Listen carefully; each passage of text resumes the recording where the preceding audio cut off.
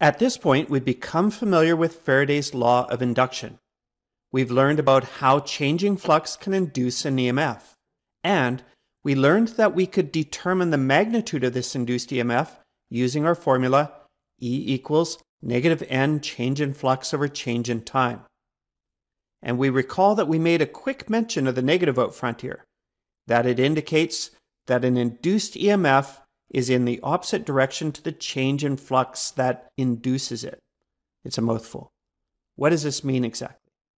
In this tutorial, we'll clarify this negative, and we'll explain Lenz's law.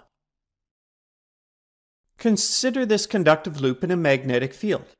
The magnetic field lines are shown in purple. And we recall that a loop sitting in a constant magnetic field like this has flux, but no EMF. We need a change in the flux to induce the EMF. So let's give some time here and we'll increase the magnetic field strength. We'll use longer magnetic field lines to indicate that BF is greater in magnitude than BI.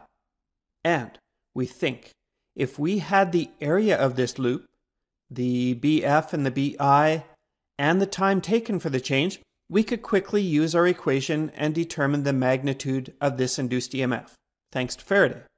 But what about the direction here? Let's start with a guess. What if the induced EMF created a current going in the counterclockwise direction? Well, that seems like a reasonable guess, right? Okay, so let's consider the implications of going in this counterclockwise direction. Well, we know that current, whether induced or not, creates a magnetic field around it.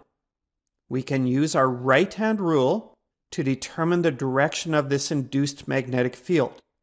Now, might seem a bit confusing at this point. We have a changing magnetic field, which induces an EMF, so current flows, and this current in turn induces a magnetic field. Yeah, electromagnetism. It's all around us. But back to our problem. Right-hand rule, and our thumb is in this direction, in the direction of the current, and our fingers would curl around the conductor like this. And we can see that our fingers and induced magnetic field would be going to the left on the outside of the loop and to the right as it passes through the middle of the loop. So, our induced magnetic field would add to our increasing magnetic field BF and make it increase even more. Now we have an even bigger change in magnetic field, which in turn would cause a greater change in flux, right? And a bigger change in flux means that we'd have a bigger, well, can you predict? A bigger flux means a bigger EMF again, so even more current. And more current, again, causes what? A bigger magnetic field. And we get even a bigger change in flux, which causes, well, you get the pattern.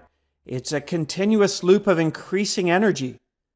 This never-ending loop would continue until everything blows up. And we continue to exist, so we know that the universe doesn't work this way.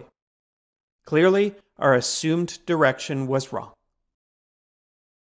So, back to the drawing board. And this time, let's assume that the induced EMF creates a current going in the clockwise direction. And again, we know that current, induced or not, creates a magnetic field around it. We'll use our right-hand rule to determine the direction of this induced magnetic field. With our thumb going clockwise with the current, and our fingers curling around the conductor like this, we can see that our fingers and induced magnetic field would be going to the right on the outside of the loop and to the left on the inside of the loop, through the middle of the loop. So, this time, our induced magnetic field opposes the increase of our magnetic field. It resists the change.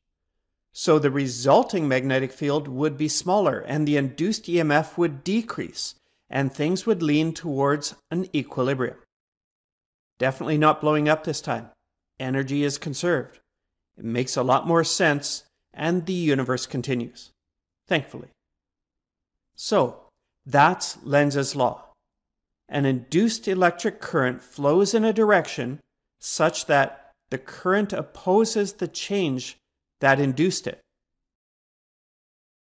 Returning to our formula, and we can better appreciate the negative out front here.